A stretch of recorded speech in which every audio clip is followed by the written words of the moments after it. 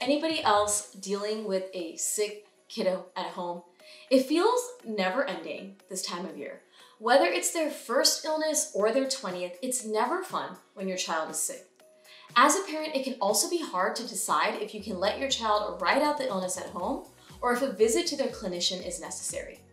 Today, we'll discuss the 5 things to monitor when your child is sick and signs that you need to bring them in to be evaluated.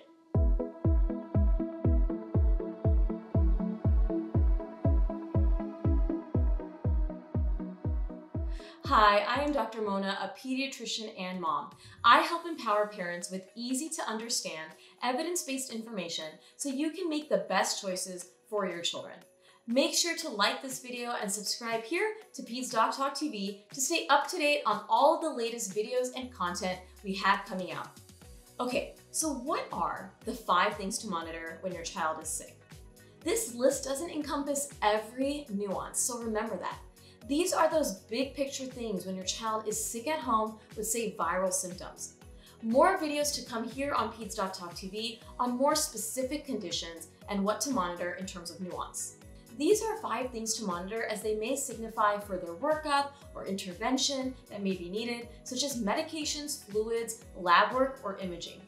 And trust me, you want to stick through the end of this video, especially to see some very important videos if you ever find your child having difficulty breathing or are not sure what that may look like.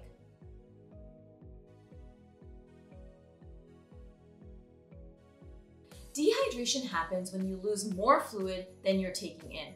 This can happen from losing too much fluid from vomiting, diarrhea, or fever. Fevers cause your metabolism to rise and your breathing rate is going to increase, resulting in you breathing out extra moisture and also sweating it out. Things like stomach bugs can cause repetitive diarrhea or vomiting, putting kids at high risk for dehydration. You can also become dehydrated due to decreased fluid intake. Many kids don't drink as much when they are sick due to the fatigue or due to a sore throat or just overall not feeling well. Therefore, it's important to encourage fluid intake when a child is sick. For more info on stomach bugs and how to manage them, check out my YouTube video.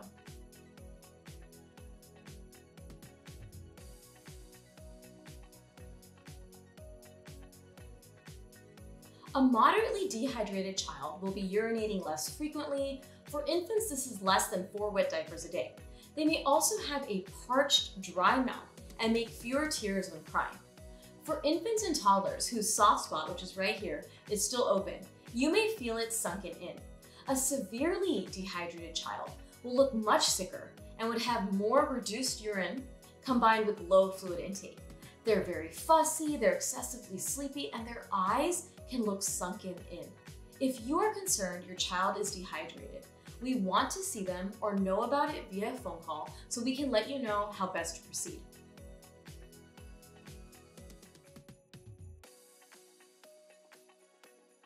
The second important thing to monitor is a child's breathing. As I mentioned, kids with a fever will breathe faster than they normally would. We would expect the rate of breathing to slow and return to normal when the fever comes down. When monitoring breathing, it's important to not only monitor the rate of breathing, so that's the speed, but also their work of breathing. I'm about to show you some really important videos of children who are having that work of breathing or difficulty breathing and describe what it will look like. Signs that your child is having difficulty breathing can present in many ways.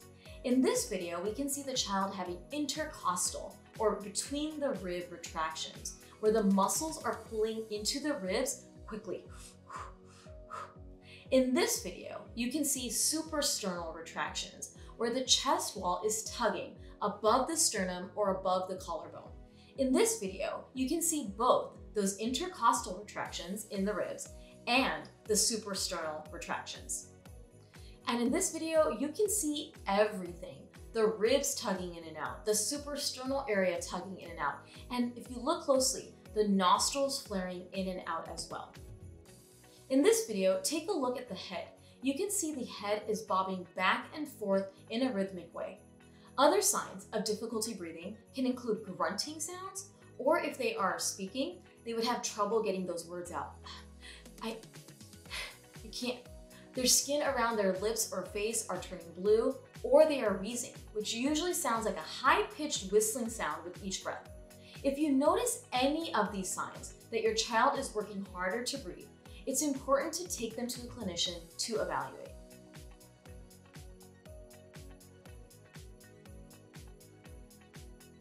The next thing we're going to talk about is fever trends. All infants less than 3 months of age need to be evaluated for any fever above 100.4 due to their age and developing immune system. For older infants and children, fever can often be managed at home. For more in-depth information on fevers and when to worry or when to treat them with medication, check out my YouTube video on Fevers 101. Overall, when we're looking at a sick child, we are looking at fever persistence or irritability with fever that is unable to be managed. You're going to want to watch to the end of this video for that information. If your child has persistent fever for more than 5 days, we would love to do a once-over to make sure all is okay. Many viruses can cause fever persistence sometimes for 7 to 10 days. Yes, I know it sounds like a long time, but it happens. But an assessment would ensure that there's no need for any antibiotic at that 5-day mark or any other workup. If your child has a fever for 5 days or less and is not breathing well, super uncomfortable, or dehydrated, you're going to want to bring them in. Don't wait the 5 days. We're looking at the big picture here when they're sick. How are they acting? Are they getting worse as the days go by? Are their fevers spiking higher? Are they looking more miserable with those fevers?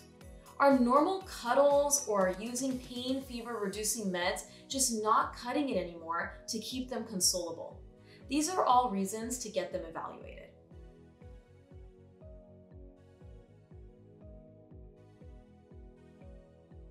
Now, many viral illnesses can cause a rash.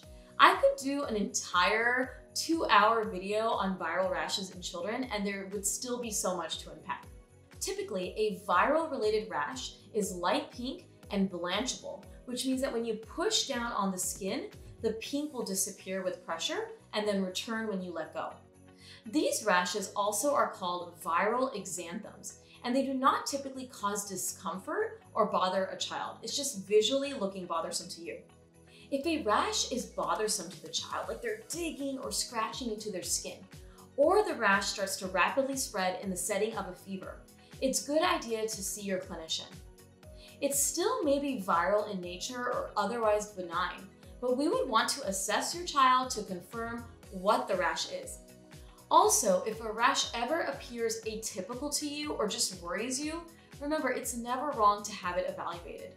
Rashes are actually really common in children, especially when they get viruses, and they can have many causes, but it may be hard for you to figure out at home what it is. If a visit to your clinician will bring you peace of mind, that in itself is a reason enough to go.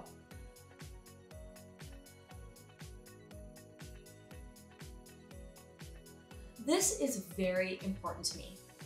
Your kid just looks off. Kids will not be at baseline when sick, and we all know that. They're not going to be eating at baseline, their behavior will be off, maybe their sleep and their activity. But you should see moments of interaction at their developmental level.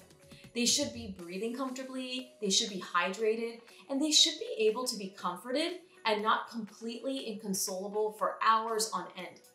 Monitor how your child is overall feeling, and I know this can seem hard, but you will learn to understand what their norm is. If they have a fever and they're happy and playful, this is wonderful. But if that fever persists more than 5 days, a checkup can help just make sure it's all looking viral. But if they have a fever and are just miserable, medicate with ibuprofen or acetaminophen. If they don't perk up or are dehydrated or having difficulty breathing, get them evaluated. Now, if they don't have a fever, but they just seem to be in pain, such as their ears are hurting and they're maybe putting their hand on their ear or pointing to their ear, and you have given them ibuprofen or acetaminophen for pain relief, or their belly is hurting and it's unrelenting, or they're just not playful or active and just seem off despite a normal routine, or they're just irritable and your gut is telling you something is wrong, get them seen. Even if we can offer reassurance and things to monitor, that can be hugely helpful. That persistent irritability where you just can't get a child to calm down or be consoled, or they have true listlessness where they are hard to arouse or don't interact with you at their normal baseline, can be a sign of a more moderate to severe illness that may need workup. Unfortunately, on these videos, I can't diagnose and say what all the possibilities are when your child is sick because I'm not evaluating your child. But I can tell you from my experience that a child who is dehydrated, a child who is having difficulty breathing, a child with an uncomfortable spreading rash, or a kid who is just plain miserable or is in pain in some part of their body and nothing is helping them, is a kid I want to see. Even if it's to offer reassurance and a plan, it can help everyone feel better. Okay, there you have it. Hopefully, these tips on what to monitor when your child is sick will give you some things to look out for when you find yourself sick at home with your kiddo, and I hope it's not anytime soon, but I know it's a reality. If you found this information helpful, please like and share this video and make sure to subscribe to this channel to be the first to know about new videos published. And comment below if you have any questions. I'll see you all next week for another video here on PedsDocTalk TV. Stay well.